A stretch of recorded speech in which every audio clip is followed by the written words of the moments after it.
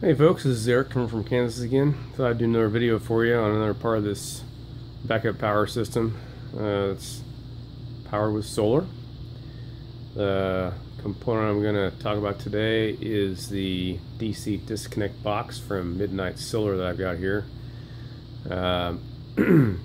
It's where all the DC power, both from the solar panels, that's at a higher voltage, and the lower voltage 24 volt power flows into and out of. So let's see here. So on the outside of the box, got the little Midnight Solar emblem, and we've got the, let's see, that the date it was installed, Q4 of 2017 looks like. I think that's what that is. I mean, that's when it was mailed to me.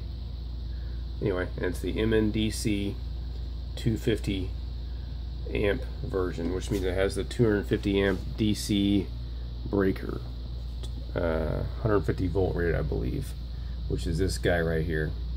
That's the, if it'll focus on the 250 there, there we go. That's the breaker that shuts the power from these 24 volt cables here, these large cables, to the inverter charger off.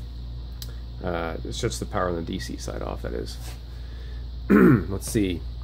So outside I got this labeled solar battery backup DC disconnect box, and 24 volts in here, and also 150 volts DC in here, but it's all DC. So also on the outside, on this right hand side, I've got the charge controller breakers. So those breakers shut off power and control power to the solar charge controllers, the Tri-State guys here. So what I've got here is I've got these two over here are the 24 volt nominal power to each charge controller. These two on the left side of this bank here are is the solar panel power coming in. So this is the 150 volt rated power coming in, and this is the 24 volt nominal power in and out of those charge controllers. The one in the middle here is a little 2 amp breaker that I have, and it shuts off the power that goes to it's the voltage sense. That's what these charge controllers use to sense the voltage of the battery bank. So there's a couple of leads that go to each of the bus bar, that goes to the negative bus bar and the positive bus bar inside these boxes. So that's what that middle breaker is for. Alright, so give me a second, I'm going to open this up and I'll show you the inside. Alright, so I popped off the panel, which is it's just a aluminum panel you can just lift off. It's got these little connections in there that makes it act like a hinge normally, but then you can lift it off of the panel there. It makes it pretty handy. Just lifts out and you can set it down wherever you want. So it's pretty messy in here. You've seen other people show these off on YouTube. I'm sure you've seen the same thing, but when you get a lot of stuff in here, it gets pretty packed, but it keeps everything tidy in terms of keeping everything out of harm's way when it's all buttoned up, which is what I wanted. So here's the big 250 amp 24 volt nominal, or the 250 amp 150 volt rated breaker, but I've only got it set up to run the 24 volt nominal part of the system. So positive power from the battery comes in here, and then this is the positive battery cable that goes to the inverter charger, and here's the negative side of the inverter charger right here on the top side of the shunt. Let me get a little, there we go, that's better. Top side of the shunt there, and then the bottom side of the shunt goes to the negative battery connection, and that goes down to so that negative connection goes down to this bus bar. This positive goes down to the positive bus bar, and then those go out to the batteries. This shunt, I had a regular 500 amp shunt in here before, but once I got the Victron battery meter, it came with its own shunt, and so that's what I popped in here. It doesn't quite fit that well in here. The holes on it didn't quite line up with the holes in the back that Midnight made for that 500 amp shunt that they provide with this thing, but it works. I've got it screwed in one place, holding there, and these big thick these are 4/0 4/0 welding cable, battery cables I've got here, so they're pretty hefty and pretty stiff, even though they're welding cable. So they hold it in there too. So here's two connections that go to the Victron battery meter. One of them is for battery voltage sensing. Another one is to sense one senses the positive of the battery side of the battery bank. The other one goes to a midpoint battery reading on this one bank right here. These two batteries, when they get down low, they get a little off. I'm still trying to figure that out. Anyway, then I got this RJ11 cable right here.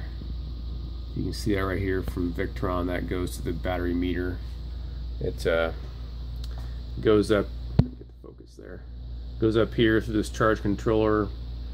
Goes out this conduit, and then just kind of runs up in the rafters or the joists here and runs upstairs. This right here, these two 10 gauge wires right here go to the negative side of this separate backup battery charger. Let's see here.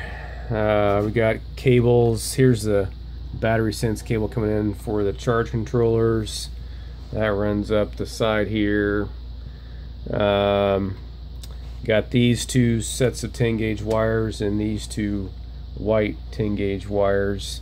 These are coming from the DC solar panel power, and those go into these breakers on the outside right here. And you can see some 6 gauge cables back in here going to those charge controller breakers right here. And yeah, you can see the battery sense voltage sense cable going to the charge controller right here. What else? Let's see here. This cable is a temperature sensor from the charge controllers I don't use anymore. Let's see, we got a grounding wire here going to, coming from the solar panels. The ground wire comes from the solar panels here. Actually, that's grounding the Midnight Solar outside solar panel disconnect box. I've got a separate grounding wire from the solar panels that goes to a ground on the opposite side of this house. The ground for this, the DC ground for this box, I've got tied into the inverter charger. I've got tied into the charge controllers, but that is a 6 gauge cable right here, THHN cable. So it's not welding cable, but it's still multi-stranded. It's a lot stiffer, but it goes through here, comes up through this charge controller, goes through this conduit, goes through this conduit, comes out right there and goes to that side of the house. So that side of the house is grounding this power system on the DC side. I got another grounding cable on the other side, other far side of the house, grounding the solar panels. And I looked up the National Electric Code for solar panel grounding, and it was kind of wishy-washy, it seemed to me. It seemed like they would allow a single one ground for all of your equipment, solar panels and power system, or you could do 2 grounds. I don't think they didn't seem very definitive on which way you went. So, but since this power system's on one side of the house and the solar panels are on the other side of the house, I decided to do 2. Anyway, that's just what I did. Let's see here. Yeah, so you can see grounding wires going to all sorts of other things in here from this ground wire. So yeah, and you can see these cables right here coming from these solar panel power wires going to the charge controllers, more 10 gauge wires. And I think that's about it. That kind of rounds it out. So I got power coming from the inverter charger, breakers there for solar panels and the inverter charger, and the charge controllers, and all the wiring, the Victron battery meter and shunt. So anyway, I think I covered it all there. Hopefully didn't miss anything, but if you have any questions on that and how that's put together, or some suggestions on if I did anything wrong there, let me know. But that about rounds out the Midnight Solar DC disconnect box, and appreciate you watching as I put this back on. Just have a little screw there holding it on, but hope that makes sense. Let me know if you have any questions. Grace and peace be with you. Bye for now.